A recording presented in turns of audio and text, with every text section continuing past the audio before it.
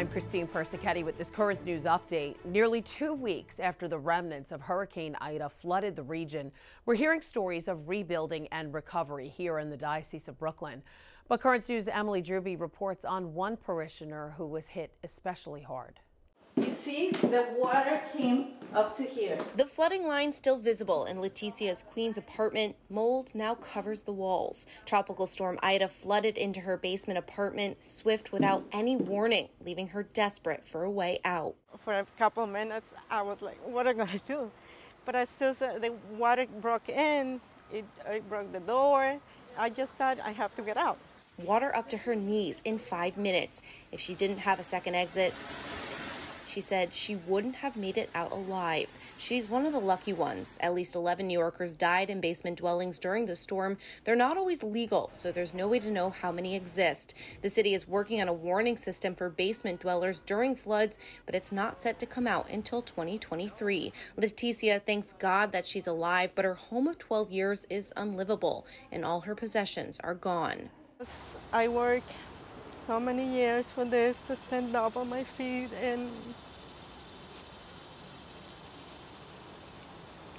it's really sad. But I think God is going to help me, and I'm going to make it. She's facing a harsh reality. A 2-bedroom near her church, St. Mary's Winfield, averages more than $2,100. She's not alone, says her pastor, Father Christopher O'Connor. I have about 5 families that I know of for a fact are homeless right now. Father O'Connor says the whole parish is pitching in, and FEMA can help too, but that money could take a while. In the meantime, Leticia is staying with family and relying on her faith. My faith is what it has me standing on my feet, because I have faith. In Woodside, Queens, Emily Druby, Currents News. If you'd like to support those impacted by Ida, you can donate to the U.S. Bishop's Emergency Disaster Fund. Just head over to usccb.org and click Help Now. The money collected in this special appeal will be used to support the pastoral and reconstruction needs of the church, as well as the efforts of Catholic Charities USA and Catholic Relief Services. September 15th marks the start of National Hispanic Heritage Month, and our Jessica Easthope has the story of one Brooklyn priest who traveled across the country to support the migrants doing essential work thousands of miles from their own homes and families.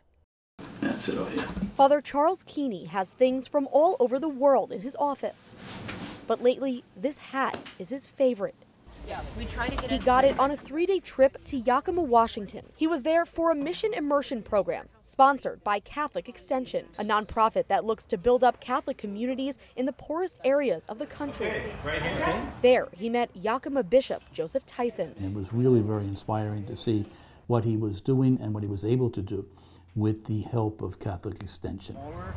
Coming from the Diocese of Immigrants, Father Keeney found himself surrounded by migrant farm workers, there to pick cherries. 14 million of them a day, to be exact. As the priest in charge of missions for the diocese, the purpose of Father Keeney's trip was to see how the church connects with the seasonal workers. Many leave their families back in Mexico and Guatemala for as long as 6 months at a time and come legally on visas for picking season and a chance to make up to $20,000. They would never make this money in their country. Most of the people who live in the United States don't want to pick the cherries. It's backbreaking work. Father Keeney says the experience will stay with him, and any pastor willing to go on a mission immersion trip will understand why. I could see the church in action. I could see the church alive, and you will be inspired. The trip with Catholic Extension showed Father Keeney just how far the church's teachings extend in reaching hearts across the world. Jessica Easthope, Currents News. If any pastor in the Diocese of Brooklyn is interested in taking an immersion mission trip with Catholic Extension, they can contact Father Charles Keeney at 917-757-8862. The plight of migrants and the need for countries to welcome them was part of the message Pope Francis brought to the people of Hungary and Slovakia. The Holy Father is back in Rome after a whirlwind visit to Eastern Europe. And so is Inez San Martin, Rome Bureau Chief at Crux, who traveled with the Pope and has been updating us along the way. She joins us now. Okay, first, Everyone wants to know what the Pope said when he boarded the plane, and it wasn't necessarily all about the trip. I know Francis talked about pro-abortion politicians and the Eucharist. As you know, U.S. bishops are right now considering a document on the Eucharist. So what did he have to say? He had a lot to say, but if you don't mind, I'd like to take a very short step back to say that everything and anything he had to say is because he was posed questions by journalists. So this is technically perhaps not what he had in mind, but it was what we wanted to hear from him. The question was posed to him by an English-speaking journalist, of course, thinking about President Biden and the ongoing debate right now within the United States. Pope Francis on this was a little bit, he was very unspecific. I would like to say he was very clear on the importance of being pastoral when it comes to these sort of issues. But he was also very clear when he said that those who participate in abortion, those who support abortion, are outside of what he called the community. And by being outside of the community, you cannot receive communion, which of course is a long way of saying you're excommunicated. Even if it's temporarily, you cannot receive communion. All right, and speaking of safety, Pope Francis was also asked about COVID vaccines.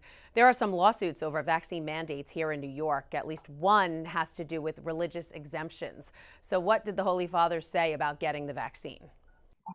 This was also very important. He said what he has been saying, which is getting vaccinated is an act of love. But he did also acknowledge that there are those who have problems with the vaccine, who have doubts over the vaccines. Now, in his mind, or at least in his answer, that had nothing to do with the moral element that a lot of Catholics and a lot of Christians are talking about, which is is there any connection to abortion in the process of producing or investigating and researching for the vaccine. It had everything, however, to do with being suspicious of the fact that it was all done very quickly and that the pandemic itself was very virulent and very unexpected. All right, sounds good. Inez San Martin, Rome Bureau Chief at Crux. Thanks for updating us all week, and now go get some rest. Thank you. Be sure to check into thetablet.org to read all of Inez's reporting on the Pope's trip and more about today's press conference on the way back to Rome.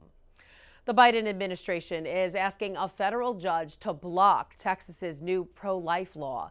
The Department of Justice's 45-page emergency motion is looking for a temporary restraining order or a preliminary injunction on the abortion ban while the administration's lawsuit proceeds through the courts.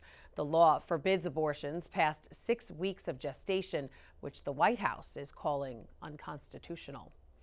That is this Currents News update. The newscast will be back to its full length this fall when we move to our new studio. I'm Christine Persichetti. Thank you for joining us because we are putting your faith in the news.